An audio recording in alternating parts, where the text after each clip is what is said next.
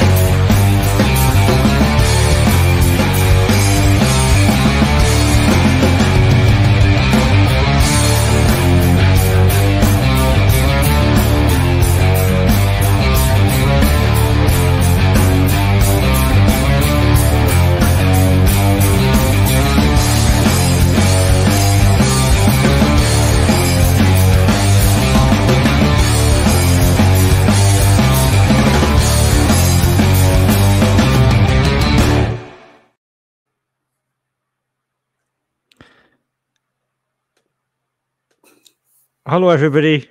Welcome to the Scottish Rugby podcast brought to you by the Scottish Rugby blog. I am Cammy back in the host seat, and I'm still getting to grips with all the buttons I've got to press because I've just had me and Jonny covered up by our big banner. I'll get the hang. I'll get back into it. John's done a good job. It's been a while, yeah. So in that there you can hear Jonny McGinty. Good evening, Jonny. Good evening. How are we doing? So yeah, podcast tonight. If you are watching live, then you'll be watching live on either YouTube, Twitter, Twitch, or Facebook. Say hello to anybody who's there from our Hugh Dan's Fans secret Facebook group for our Patreons. If you want to sign up for bonus weekly content, go to patreon.com/Scottish Rugby Podcast or search for Scottish Rugby Podcast, and you can sign up from £3 a month. And because of that, you then get a bonus weekly episode. I'm going to start with a little bit of a trigger warning for this podcast for people that might be tuning in. I don't want anybody to be surprised later on.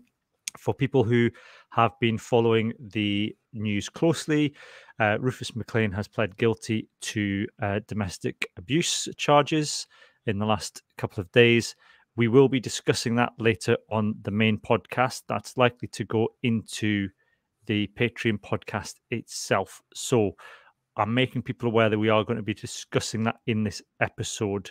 So anybody affected by those issues, there is a link in the podcast description and on the video descriptions to where you can get help if you're affected by any of those issues. However, we are going to start with some news. We're waiting, Craig. We're going to talk about the Thistles as well in the main podcast. Then we'll talk a little bit about the issues around the Rufus McLean guilty plea. And then in the Patreon podcast, we'll talk about the Scotland Six Nations men's squad selections. We're not putting that behind the paywall for any other reason than we think the Rufus McLean thing raises a lot of issues we think are worthwhile talking about. We want to celebrate women's rugby as well. We think that's really important, obviously. And to be honest, the men's squad announcement, as fun as it is to talk about, is pretty low down the list of priorities this week. So we're putting in the Patreon podcast for that reason. News though, Jonny. Glasgow are almost through to the last 16 of the what was it John called it, the Clown Cup? Yeah, the Mickey Mouse Cup. Mickey Mouse Cup because Bristol Right, got some admin wrong. Hang on. Glasgow were through to the last 16 anyway on their own merit. But they are basically guaranteed, well, as good as... No, I'm not going to say that. I'm not going to say that.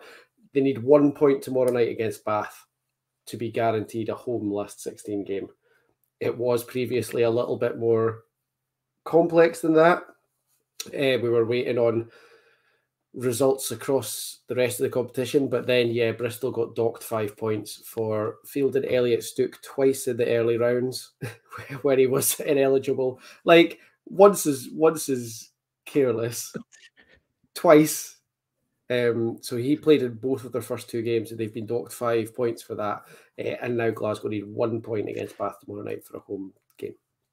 Yeah, it's a strange one. I can understand where the rule's there, but from what I can understand, is he was obviously made redundant by Wasps, so Bristol have picked him up on a temporary contract, but he has signed a longer-term contract with a club in France, and that they had an exception for the fact he'd come from Wasps, I think, but now because he signed on long-term somewhere else, it's it's a big old mess. And I mean, to be fair, there's a lot of fairly obvious administrative errors going on around Bristol.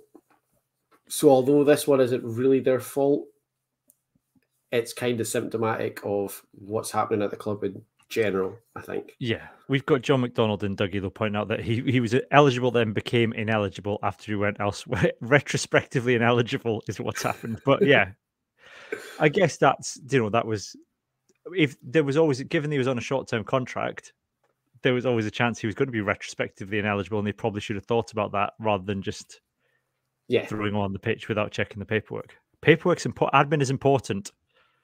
Yes. Yeah. Get your admin right. Always get your admin right. Yeah. We've got somebody else. So you've got the Glasgow Bath game tomorrow.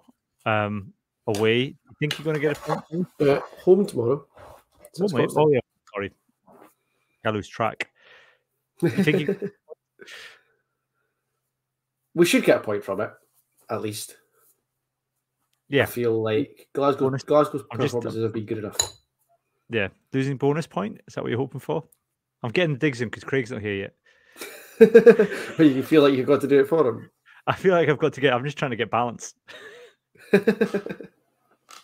I feel like I'd be extremely disappointed with a losing bonus point, but at least we'd have a home last 16 game. Yeah. I think a team that's got 14 from a possible 15 from the first 3 matches could probably manage a point at home against Bath, is what I would say. Yeah, we'd hope so.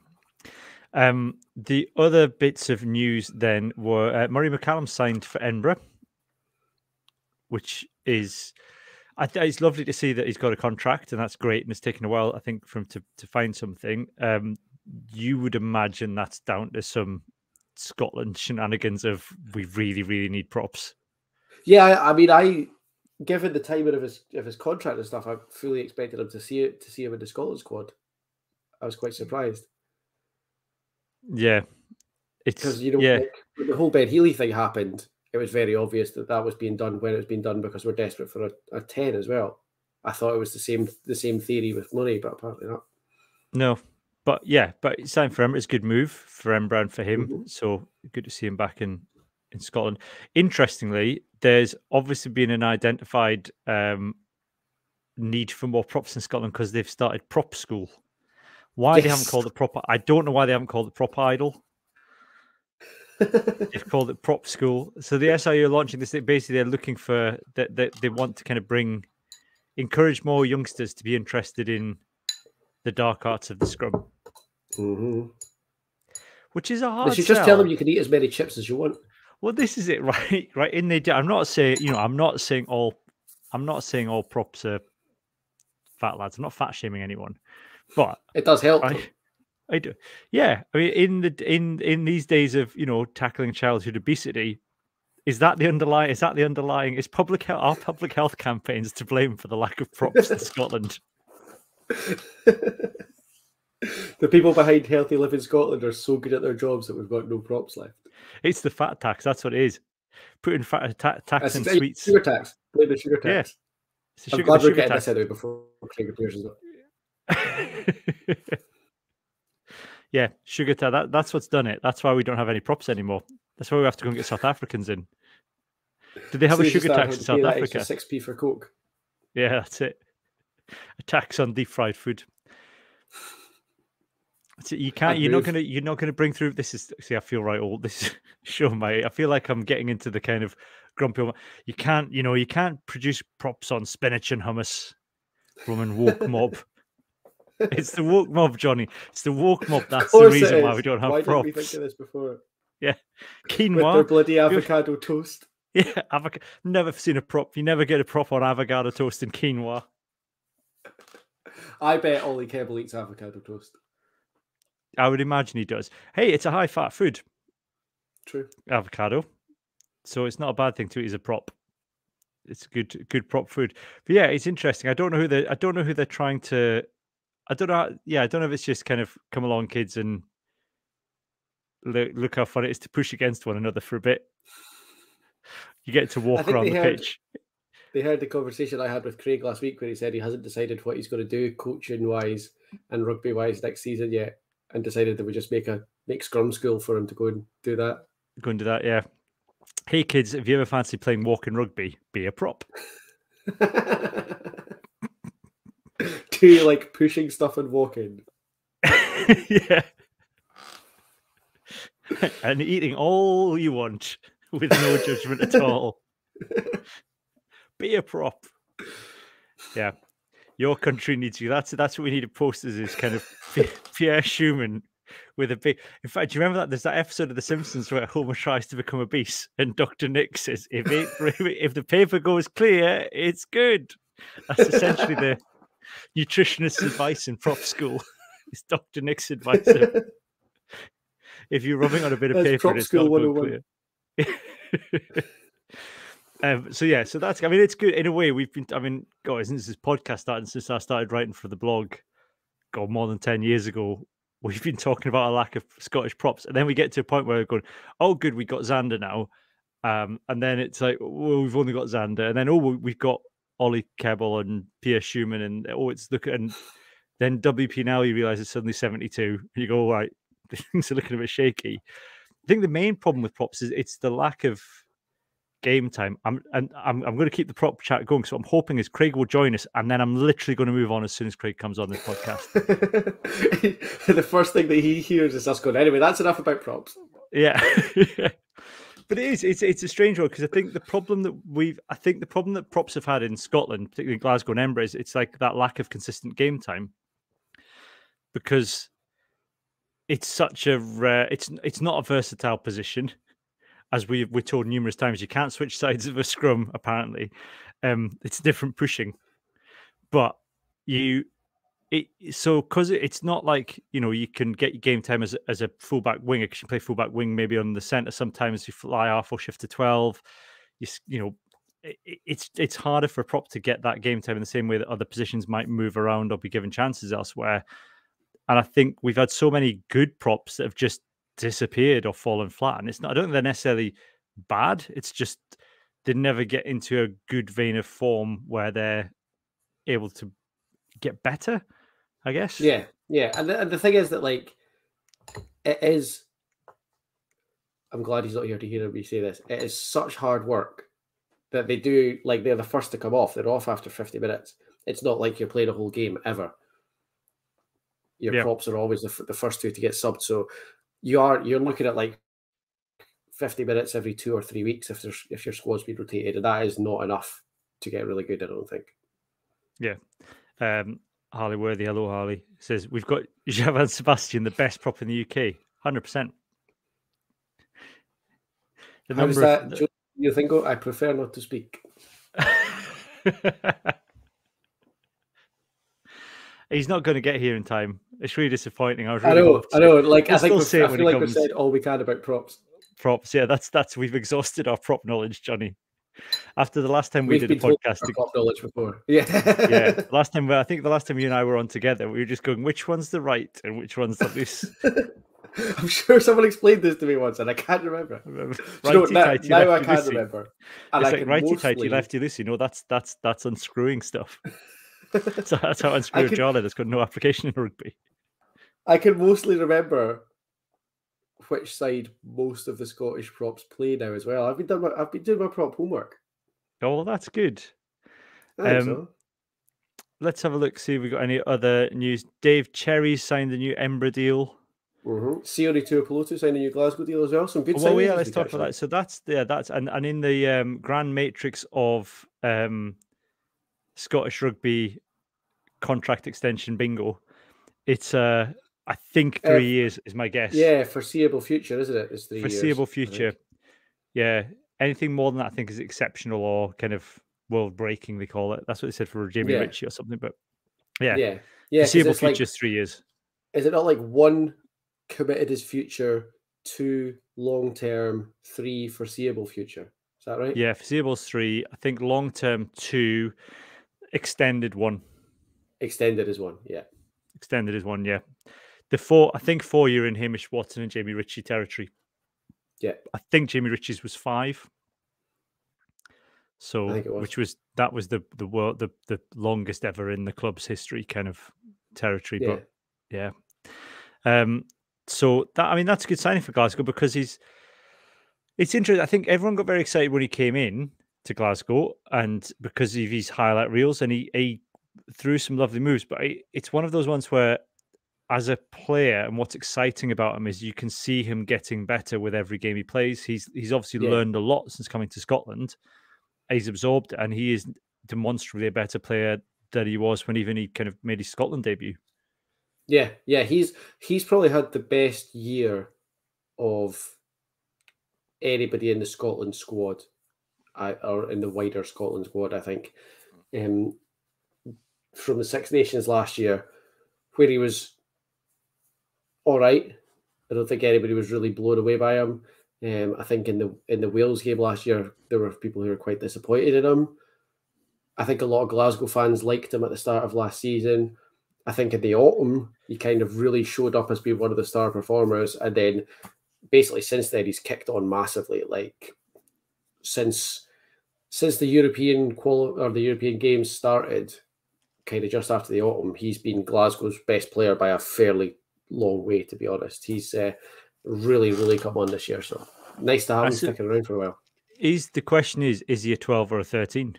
Has that question been answered yet? Because it was something I think, was he doing 13 for Glasgow and 12 for Scotland at one point? Yeah.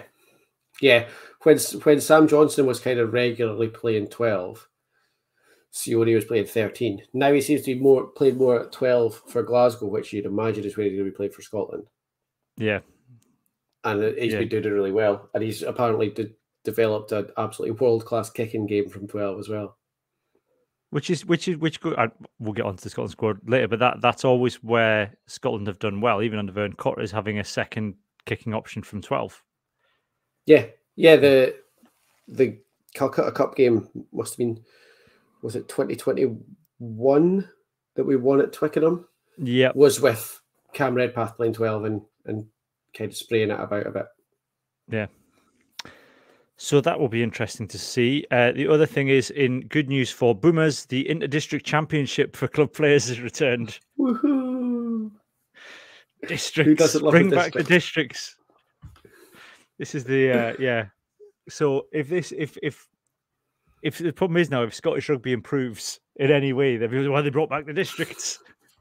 See that? We've been saying all along, bring back the districts. Bring back the districts. Abolish the pro teams and bring back the districts. That's what will make a good Scotland national team. Team of 15 amateurs from the districts. Put them up against England.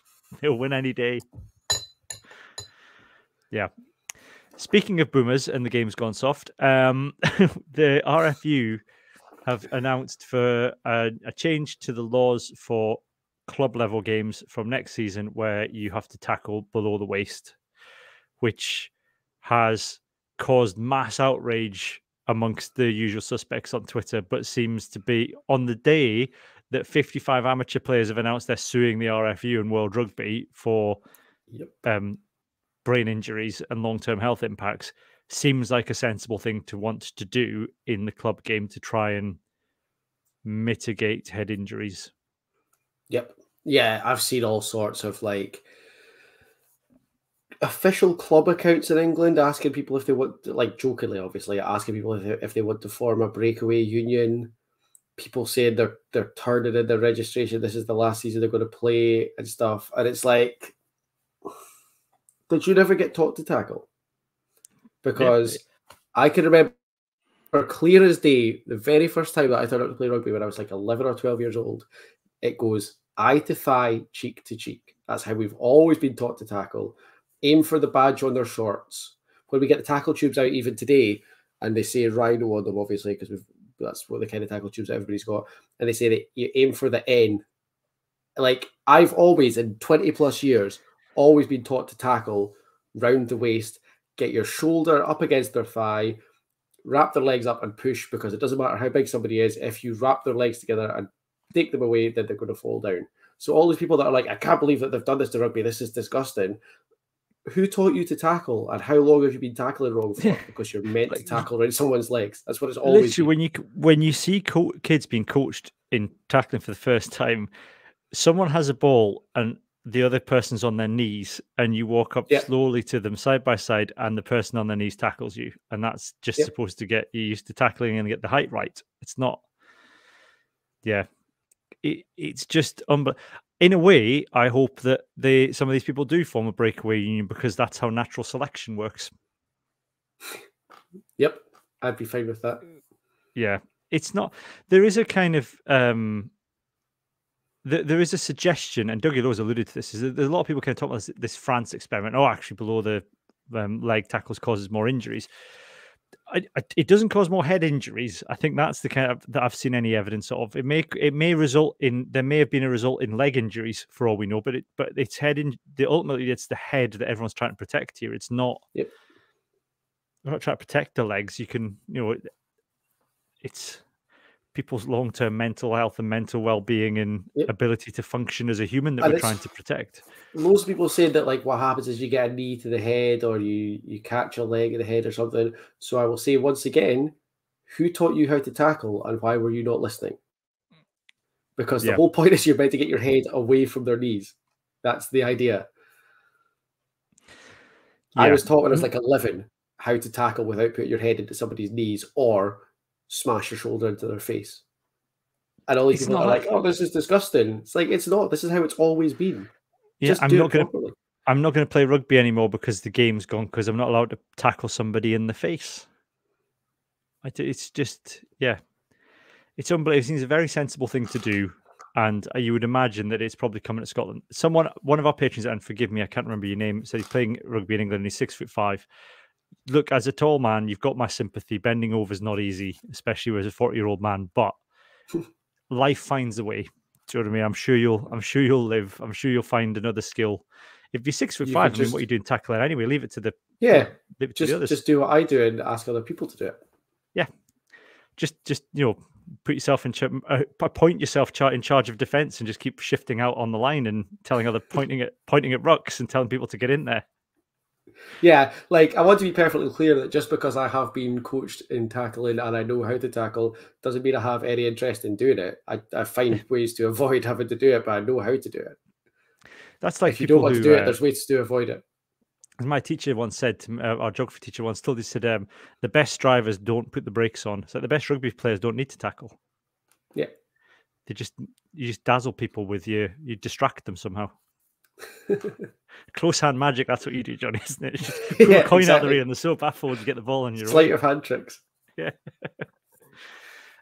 So Craig's still not with us and it's past. So I think we can, one of the things we wanted to talk about tonight, and hopefully Craig will be with us shortly to talk about this, is the Thistles squad has been announced. So the squad has been announced, but we've got so this is in effect the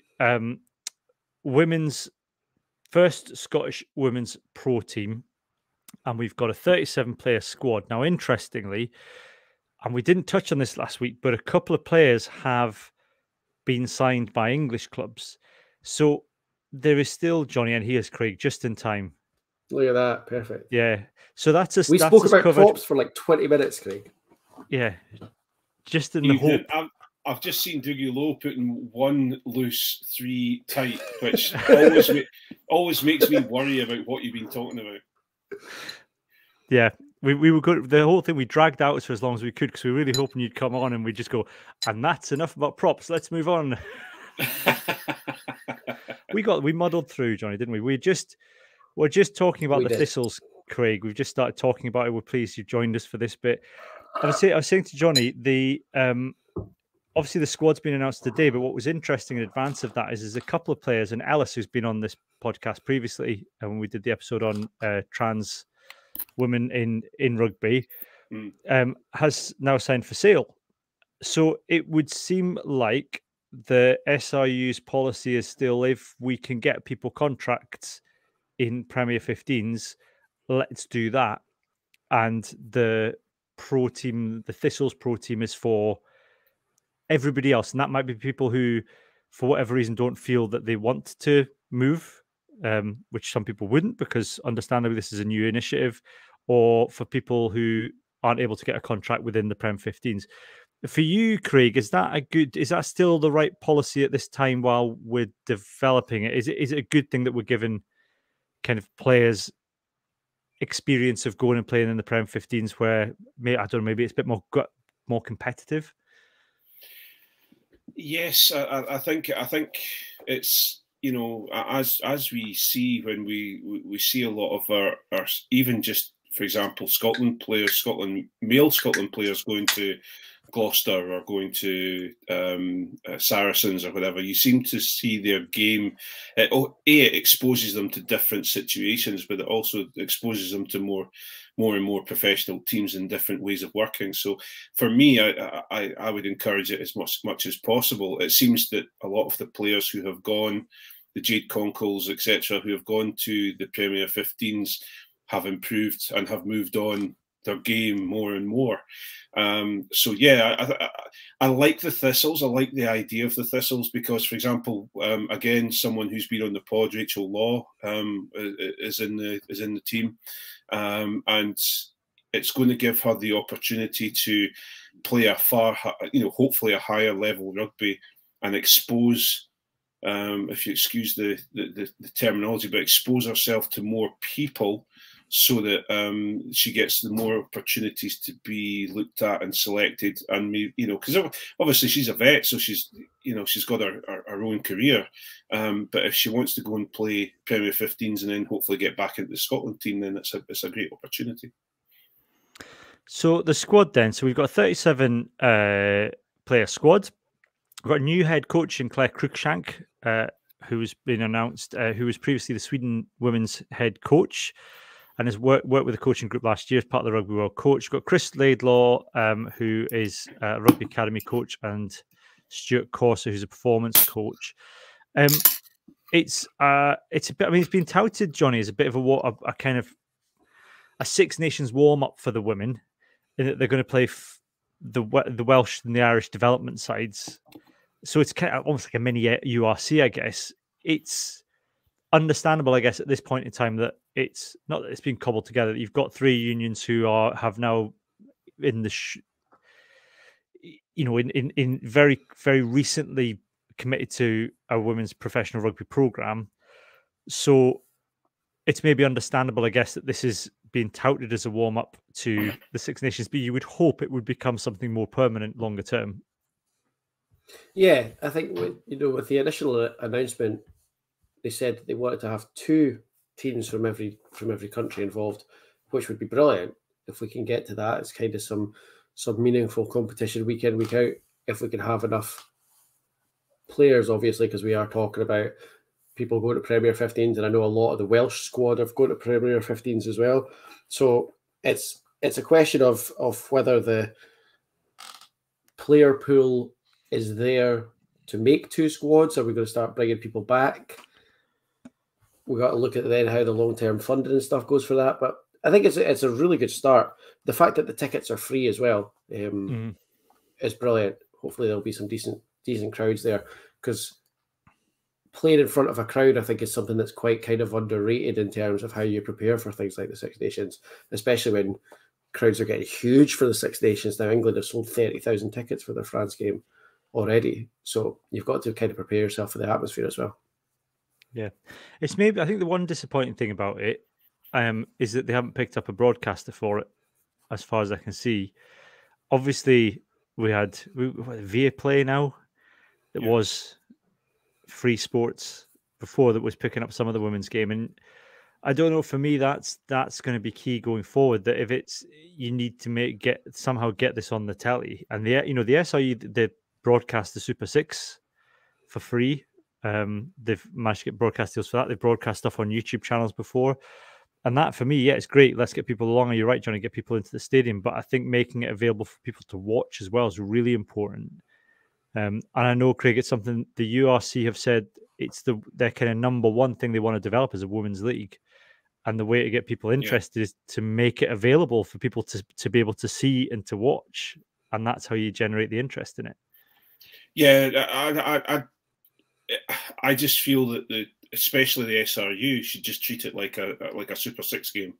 And do go down the route of exactly what they did with the Super Six, even if it's just onto a YouTube channel or a streaming service, because I think anything, the minute people start seeing that, there's opportunity for sponsors to come in who then attract more of a TV audience as well, or want more of a TV audience. So it just kind of moves on from there. And I think it really should be kind of, I'm not saying everything with the Super Six is ideal, but I think it should be treated like a Super Six sort of team, because it is a mixture of professional and non-professional women going forward, And the content's just so much better from the women's game, Johnny. I think that's unarguable. That you look at the stuff that was going out on TikTok, you look at the stuff that they do on the social media channels, and I think you can. The men's game, I think, has hit a bit of a glass ceiling, I think, if you will. It's, the men's game, I think, in Scotland is as popular as it's ever going to get. You're never going to get more popular than football, no matter how successful the team becomes. We've got Murrayfield almost full for most men's game, but I think the potential is there with the women's game to grow it. And I think I like the fact they're called the Thistles, for example. I think it's great that we've come, rather than calling it a combined, the regions combined 15 or whatever it is, the Irish have got the provinces, well, the Irish, the Thistles has got a nice ring to it. It's an identifiable, for want of a better expression, brand that people can get behind and start supporting. Yeah, it's definitely the best branded of the 3. Combined provinces 15 is what the Irish was called, and the Welsh was just called Development 15. Like, that is one thing, and I think I get the impression that like a lot of the TikTok stuff and that by the women's team is quite player driven. So I'd like to see them be a little bit more involved in it, or given the chance at least to be a bit more involved. Obviously, you've got a lot of other stuff to think about, but the women's players in the lead up to the World Cup and things like that came out with significantly better stuff on their own channels than Stuart Hogg hiding behind the door to scare Duhan van der Merwe. Like, Yeah.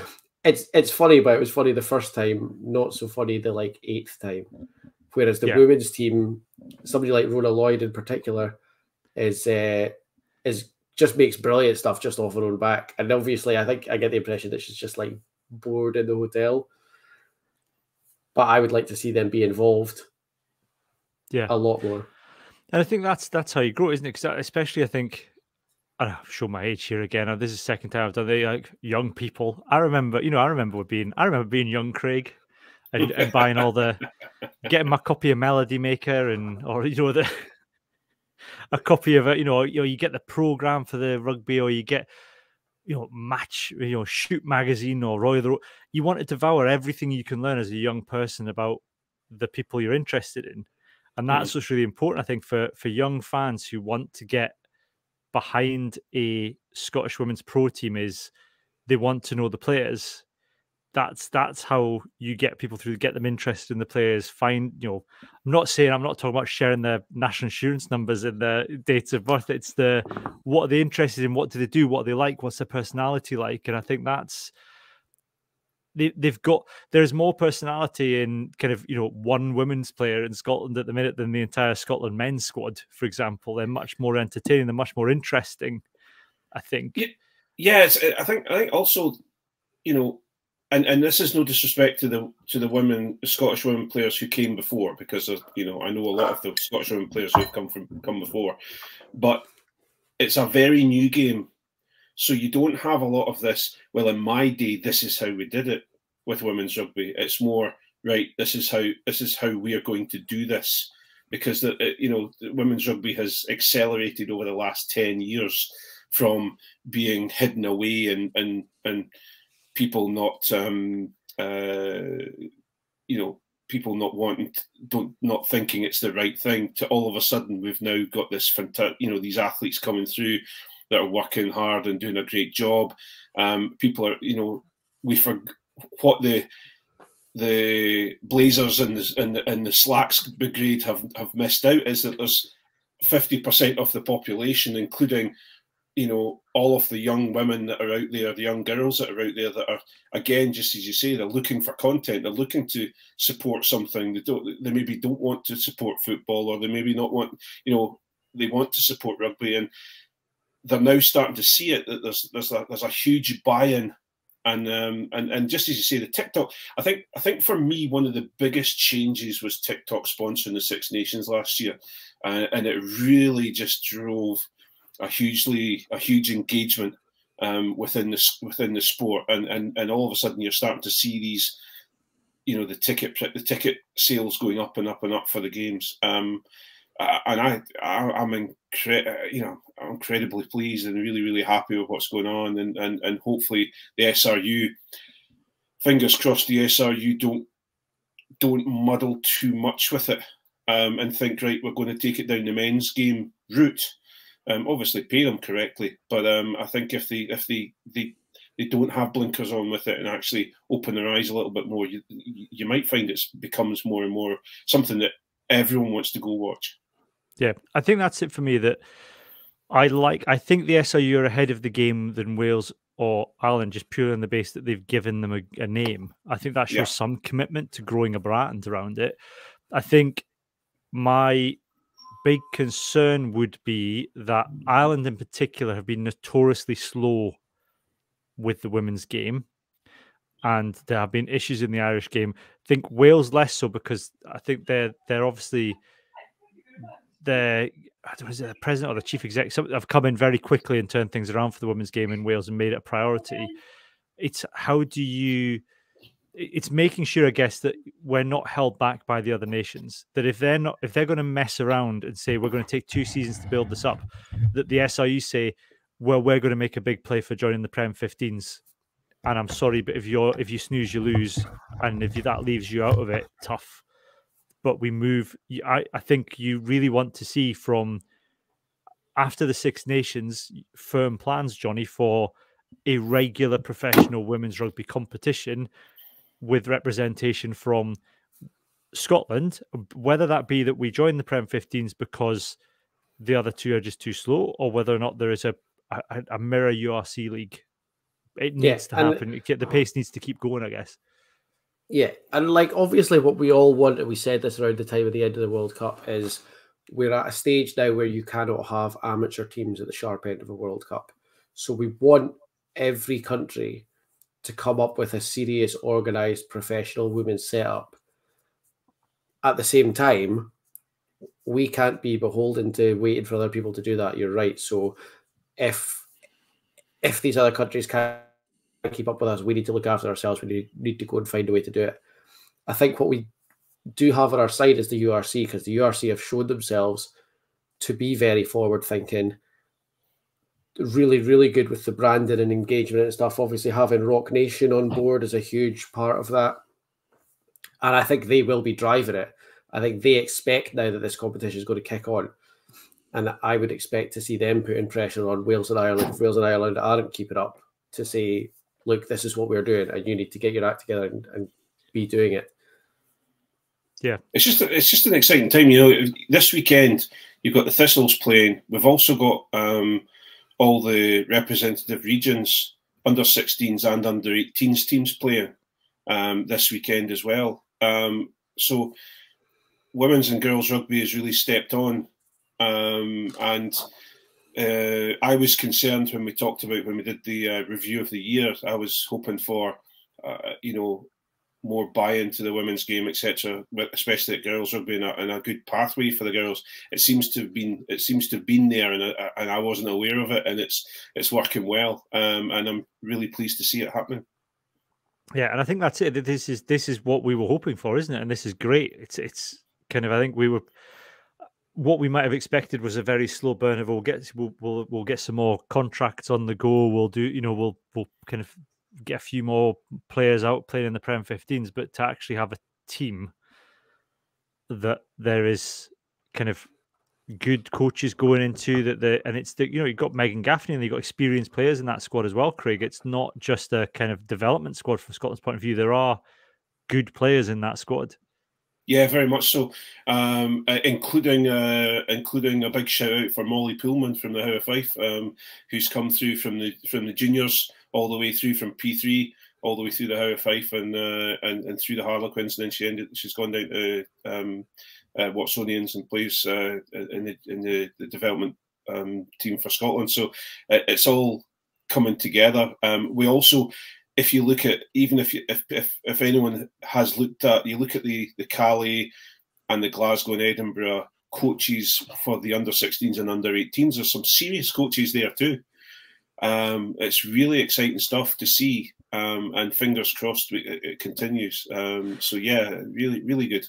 Is that it though? I mean, I guess, is it, and you'll be able to answer this, Craig, that is it more exciting coaching women's rugby because it's new and it's fresh and they're excited, and it's not just the same kind of faces every year who are going through the motions. It's people who are new to the sport and new to, and there's a bit more of a buzz around it, I guess.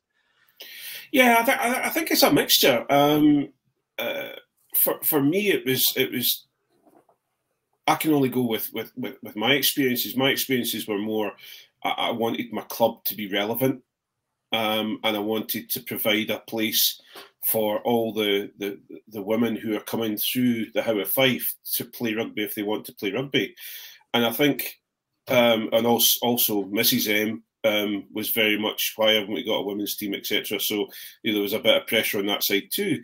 But I think looking at some of the coaches that are in the pathway now, there's some players who have either played for Scotland, women players who have either played for Scotland and are coming back to give back. And then there's also some development officers who have been involved in part of the SRU, and then they've moved on and they've come back to coach. But I think, to answer your main question, yes, that you don't have this constant, this is how we do it within rugby. This is how the men's game do it. You should do it this way. It's very much an open book. Obviously, you've got your set pieces and but you can go out and, you've got to try and bring players in. So you've got to come up with different ideas to attract players to your club, which includes using social media and opening it out that way. it's almost a blank piece of paper. And so, yeah, I found it very invigorating. I really enjoyed it. You also, and I'm not going to go into, women are different and men are different, but you got a lot more questions. Why are we doing this? Rather than just shout at someone that they have to go and run here and pass a ball here, they would say, well, why are we actually trying to do that? And it was really, just as an old coach and an old rugby player, it was invigorating to see people interested in why actually is that happening? Why are we doing that? Is it to do this? So yeah, you could probably tell by my answer that it's a really good thing to be involved in, and I do recommend it to anyone that's wanting to coach. Yeah, it's very, very exciting times for women's rugby in Scotland, and indeed the world. Now we're coming to the 50 minutes left of the main podcast, and we're going to do the Patreon one in a minute. I said at the start, was a trigger warning for the fact we are going to discuss Rufus McLean and his guilty plea for domestic abuse, and we're going to discuss that now. So that's just for anybody that doesn't, for whatever reason, understandably doesn't want to listen to that. That's what we're moving on to now. So for people who aren't aware, Rufus McLean has pled guilty to charges of domestic abuse against his former partner. And that has come out in a news report, and you can go and read it online. It's quite horrendous. It's the worst kind of abuse you could imagine. I mean, it's coercive behavior. It's direct violence. It's not easy reading. He's pled guilty. There's a couple of issues I think I wanted us to discuss, and I don't want to whataboutery about it. The first is, I think this is the only way I can kind of think of us to tackle it is, if we go by the club response and the SRU response first, and then we can work into what does it say about underlying cultures in Scottish rugby and perhaps society in general. But the response, Jonny, I think, from Glasgow Warriors, understandably, as they've said, he's suspended. There was a disciplinary hearing today, we understood, to decide his future. He's pled guilty. He's awaiting sentencing. When I looked this morning, I found a pitch side interview with Rufus McLean from December and an article from November from the club's website in which Rufus McLean is the featured player interview. Now, I find it very hard to believe that Glasgow were not aware that he had a charge hanging over him and that he was due to go to court. It seems to me hard to believe that the first Glasgow heard of it was when the Daily Record reported about what had happened in court. Yeah. When I saw it, and I think I was the first to see it yesterday. I think I passed it on to you guys. Initially, you see Glasgow's statement, and I was actually quite pleased with the initial statement, because the statement is very blunt. It's doesn't leave a lot of room to kind of think about it the wrong way or misinterpret it. It just says he's suspended. We have no time for this sort of behaviour. It's completely unacceptable. We're having a hearing. And I was like, great. That's exactly what you want to see from your club when that sort of thing appears. And then obviously you read the news article, what was going on, when it was going on, when this all happened, and you start to think, all right, okay, there's actually bits here that don't really add up. And the fact that, like you say, the pitch side interview is still on the website. The date of that pitch side interview is interesting. The article with the interview with him is still on the website. Like, it's not an onerous job to go and take that off the website. And yeah. I would have liked to have seen that happen by now. So there's two scenarios I can see, Craig. All right. One is Glasgow knew, or somebody in Glasgow or the SRU were aware of what was going on, right? Because, you know, there's only so many times you can claim he's going to the dentist or got some other reason he has to be off work before someone starts asking why you're constantly away. Because he's going to have to go to attend interviews with his lawyers, go attend court and stuff like that. So he would need time off from work to go and do that. So it seems like, one scenario is someone in Glasgow, the SRU, knew that was happening, but still didn't make the decision to place him on gardening leave, which lots of others, when you look across, look at what's happened with is it Mason Greenwood in Manchester United, there's precedent for that. You can just say to someone, look, until this is concluded, you will pay you, but you're on gardening leave, and we'll see what the outcome is. There's precedent for that. And they have allowed him to continue to be used in media work. The other less plausible but still possible scenario is Glasgow genuinely didn't find out until it was reported in the press, but then someone in the club, whether it's a fellow player or a coach or whoever, must have known. It seems to me impossible that either the club hierarchy didn't know or somebody somewhere in the club didn't know that this was happening or had happened. It's difficult because I think someone knew. Someone's got to have known, obviously, because of just what you said. He's going to have to go and attend interviews, and there's worst case scenario. The guys that he's friends with at the club may have been interviewed because they may have been out with him when he's causing problems, etc. The problem you have is legally, what do you do? Because obviously, my first thoughts are for the young lady that was involved in the issues that she's had to suffer. You also have the if he's saying he's not guilty for a period of time, then what do you do with him? Because do you just set him aside and say, well, obviously we have to be careful with this, so we're going to set you aside in garden leave? Or do we say, right, well, if you're pleading not guilty and we believe you, then you continue on at the club as normal?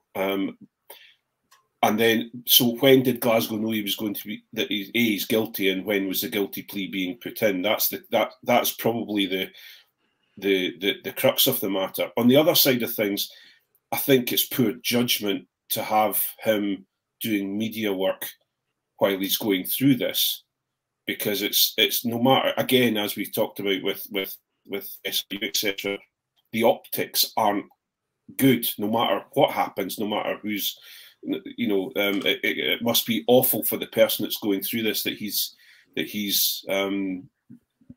abusing, to see him, on YouTube, on TV, on the website, the SRU website, on the Glasgow website. So it must be a terrible thing to see. So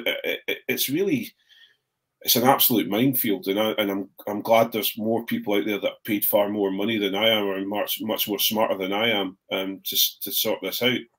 And the thing is, you're right. The way they've tackled it is that, like, if he's come to them and said, "Listen, this is happening.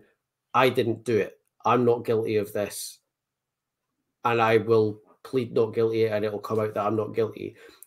I have no problem if Glasgow have no reason to doubt that, with them believing him. But you've also got to be careful, knowing that you don't know for sure. You can say, all right, we believe you, but also we probably don't want you being in interviews, being on the front page of programs, being on all of this until that's sorted out. Yeah, absolutely. And I think this is the bottom line. From either one of those scenarios speaks of a wider cultural problem in society, but also within the SRU and the club, about the seriousness with which they've treated male violence towards women. Because the first reaction has been either, "Oh, it's all right, Rufus, don't worry about it. If you say you're not guilty, son.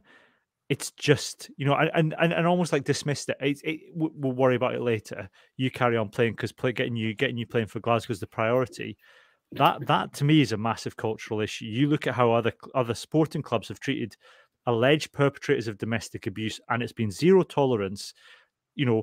Fine, you say you're not guilty, that's fine, but we are not playing you. You can come and train. You can come and obviously they've got duties to them as an employee, but he didn't have to play for Glasgow during that period. And there's an easy line in that. It's just going for personal reasons. He's not playing for personal reasons. That's all they need to say. Nobody's allowed to dig into that anymore. That's all they needed to say. The other side is, fair enough. Okay, let's say Glasgow didn't know until they entered the guilty plea. Somebody in the club knew. So there is a cultural problem then amongst the players that they, by their silence, are condoning the possibility that one of their, condoning the serious, I suppose, a lack of seriousness about the, male on female violence, that is somehow okay, that he's talked to his mates about it, and they've either been silent about it, or they're in on it in a kind of like, that's terrible, that's happening, and we're all sworn to secrecy. And I think that's, for me, I think all I'm saying is that there are a lot of questions out of this, and I'm not accusing anybody of doing or failing to do anything. I'm just saying there are legitimate questions that need to be asked, and it's not enough that the Glasgow say, we've suspended Rufus McLean, and everyone goes, well done, you put a lovely statement, oh, they've sacked him, that's enough. Because I think it needs to go further than that. Say, okay, who knew what when?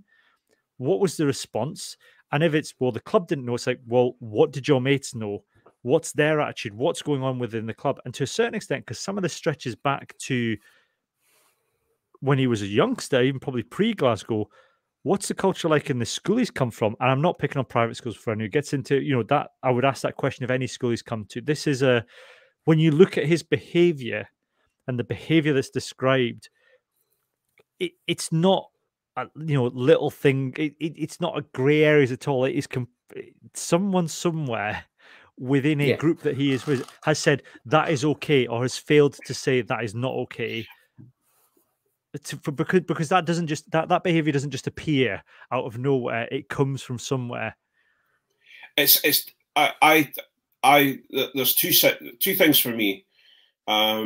First of all, if you talk to, well, not my group, but if you talk to any guy within a rugby club, and probably 99% of them, when you say, oh, that person such and such has been abusing his wife or his girlfriend or a person in the street, you would expect, well, a lot of the guys I knew, and I've never come across this particular scenario, but when they were getting out of hand with certain things, they got a slap for it and told to settle down and don't do it again because it was dealt with within the team. That's the old way of doing it. What I'm more concerned about, and please, I'm not trying to downplay what's happened to this young lady and the awful thing that's happened to her. But if you look at Glasgow and I'm not just picking on Glasgow because there's other teams out there that have had this problem. For example, there's one certain teammate who's celebrated for going out in a Batman costume and getting into trouble in a kebab shop, and that was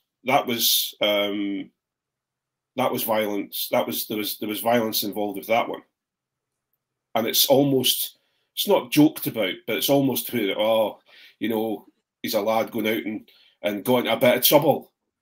And that's the sort of thing that needs knocked out, because I'm not saying that anybody's thought, oh, Rufus, he's got himself into a bit of trouble, put their arm around him. I'm not saying that. I just think that if it's all right to go out and get into a bit of trouble on a drinking night out, when you're having a go at when you're out as a team and you're physically violent to someone else, that's not okay. So it breeds, if you understand what I mean. Yeah, it's like it's a broken window effect. Yeah. And I think on that side of things, and I'm going to say this, in my day, if someone was violent with someone, as a team, you sat them down and told them, if you continue to do that, you're not going to be involved in the team, and hopefully that would be. I think the thing is, Craig, I agree, and I think that's certainly from talking to my dad, that's the kind of, it's a traditional kind of male attitude towards male on female domestic abuses, or the lads went and had a word with them and it stopped, or the lads knocked it on the head. And it never happened. Honestly, Cammy, that would never happen. You never stop someone who's a domestic. No, exactly. I think that's the point, and it's not. I think that was the kind of traditional male approach to it. Was like, oh, you find it about, and everyone kind of says, oh, you don't do that. But I think that's it's an older, I suppose, understanding of what domestic abuse is, and some of the stuff in the Rufus McLean thing that's come out, I think, more speaks about attitudes towards women in general, maybe Yes. younger players. I think that's the issue. Is it's the day-to-day. There must, as I say, it doesn't appear from nowhere. That it's the day-to-day way that women, how are women talked about in the Glasgow dressing room? Yeah. How are women talked about in the school that he's come from? How are women talked about in his group of friends? Are they talked about as equals? Are they talked about as human beings, or are they talked about as possessions? Yeah. To have and trophies to win? Because that's the problem. That's the small behaviors that are easy to dismiss, that build to, that then allow and permit, I guess, Jonny, the kind of horrific behavior that then results. Yeah, no, that's exactly what it is. And it's kind of like what Craig says, it is about what sort of culture you have in your club. Like, if you allow small things like that, if you allow people to talk that way, then you're opening the door for, you're allowing people to go out at night and get into a scrap. And then once you've opened the door for that, then you open the door for the next thing, then you open the door for the next thing. So this is obviously the worst end of it that we've seen. This is horrendous what Rufus McLean's accused of. What, in fact, we don't have to say what he's accused of, what he's pled guilty to, what he has said he's done is awful, awful stuff. But it comes from allowing smaller stuff, allowing smaller stuff, allowing smaller stuff. And it's a cultural thing from wherever he's been, he's been in a circumstance where things have been allowed that have then got to the point where he thinks he can do what he's done. Yeah. And I think that's, you can speculate all you want about, what he'll do next and things like that. And I'm not particularly interested. I think, I'm one for believing in redemption, but I think probably he's shot his rugby career in the foot. I think, I'm not ruling out that anybody can be redeemed, but I think it's, as a lesson to others, there needs to be it needs to have a lasting impact. Something like this is serious. And I think the kind of people saying, oh, well, if he goes and does a course, or it'd be a shame to see his rugby career go. No, it's not a shame to go. You wouldn't. Other crimes, people would quite happily say, well, that's it, he's done.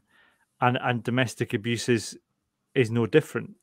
And I think it's those kind of attitudes, and it's those kind of, the whataboutery, I think, diminishes that. And so I don't think we're being, I think some people have said it, particularly on Twitter and Facebook, we've been overly critical of Glasgow and the SRU. And I don't think we're being critical. We're just raising legitimate questions that this cannot be the end of the process. It can't be just, oh, Rufus McLean's gone, problem solved. He was a bit of a bad apple. That something has happened somewhere, and I think it's hard to believe that there hasn't been something going on at the club. Now, whether it's amongst younger players, whether or not it's a small group, I don't know, but you would hope the club would do something about it. And I don't mean a sticking plaster of, we'll get somebody to talk about male and female violence. We'll do a white ribbon campaign for a couple of months, and then we'll hope it goes away. Like some root and branch, what's going on here?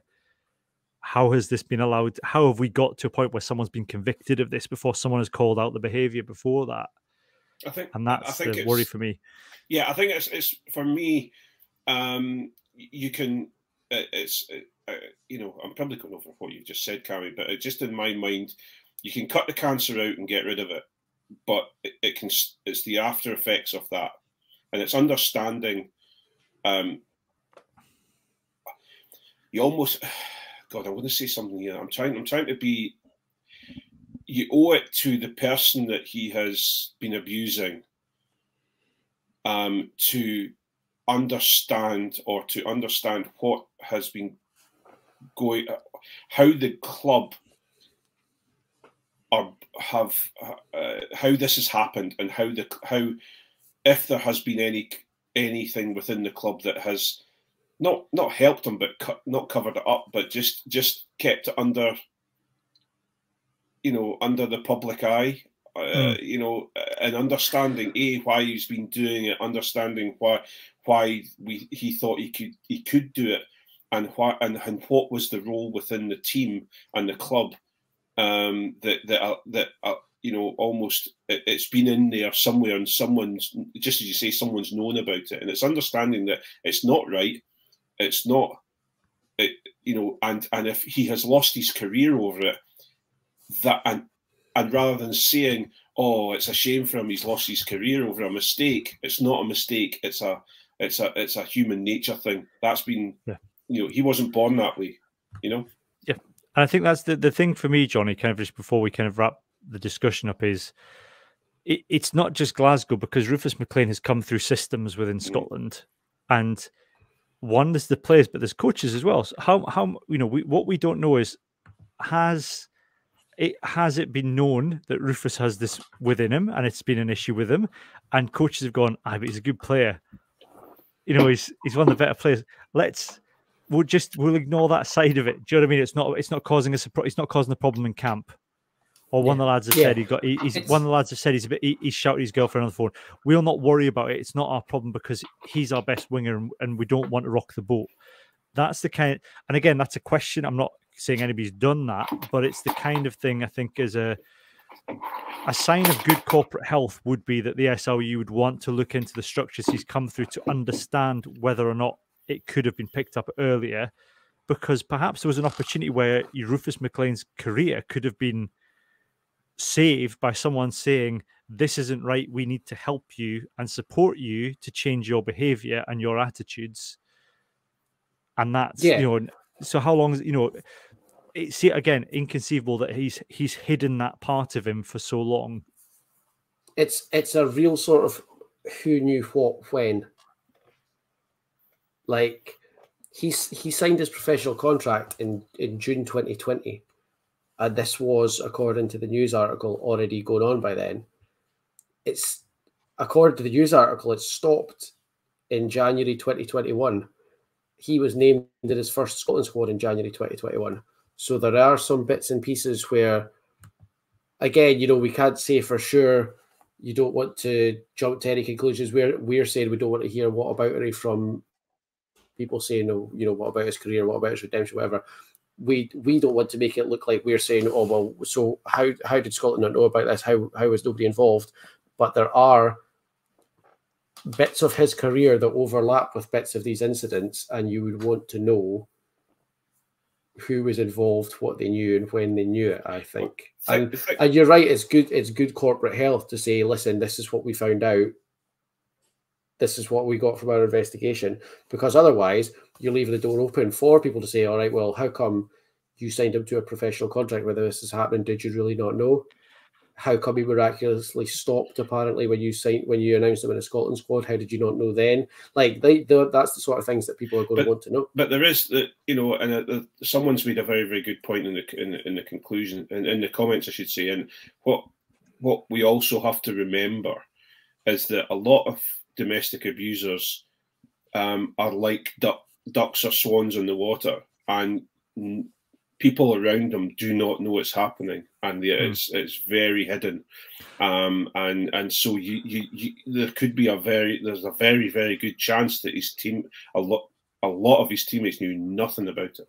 And that, you know, I think we can be open to that possibility. I think it's more about I guess it's about finding out the underlying culture in which this was allowed to happen. So maybe he was hiding it, but there was something that has almost given him permission. There is a culture somewhere that's given him permission to do that. That might not be within the club, it might not be within the SRU, but somewhere along the line there has been a culture that has given him permission to act in this way and believe it's okay. I think that it could be, you know, we get you do an SRU investigation and say, this was one bad. We've really looked into this. We're happy with. We've spoken to a number of players. We've spoken to coaches, and this was never known about. The, you know, people with no vested interest, past players, whatever, have spoken about the, you know, positive culture towards attitudes towards women in the dressing room, and this is just one person who's, you know, is an exception to how everybody else behaves in the club. That's a possibility. We're not closed off to that.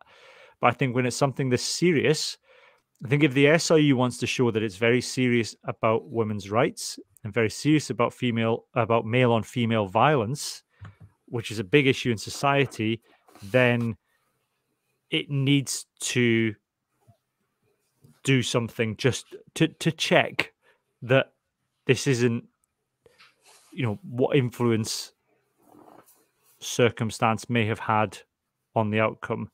And it might be nothing. It might be this is, like I said, it's an exception. It's a one-off, and that's fine. But I think if they're serious about it, they would do more than just we'll sack him and hope that's the end of it. That they would do some further investigation into it. Yeah. So, if you have been affected by anything, whether you are a woman, whether you're a man, gay, straight, trans, and it's an issue you want to talk about or as affects you, you can contact Scotland's Domestic Abuse Helpline, which is 0800 027 1234. So it's 0800 027 1234. It is an issue that affects everybody and all parts of society, and there are places you can go to get help and support if you need it. That's the end of the main podcast. What we're going to do is we'll go over to Patreon now after a short break for those patrons. We'll have our Patreon episode where we're going to talk about we might touch on this a little bit more. If Jonny wants to vent a little bit more, we can do. Otherwise, we'll be talking about the Scotland men's squad and any other kind of hands in the ruck that we have. For the moment, though, for this week, it is goodbye from me, a good bye from Jonny and Craig. Bye, all. Bye, all.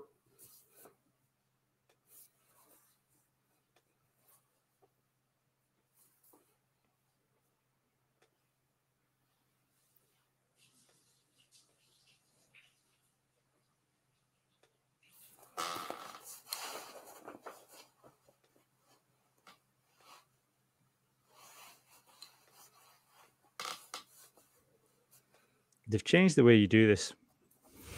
Oh, I was going to give you all plaudits for being professional compared to John Anderson, but it's just. You missed it earlier. They've put more buttons into press. It's not good. Craig, he left us covered up for about 7 seconds.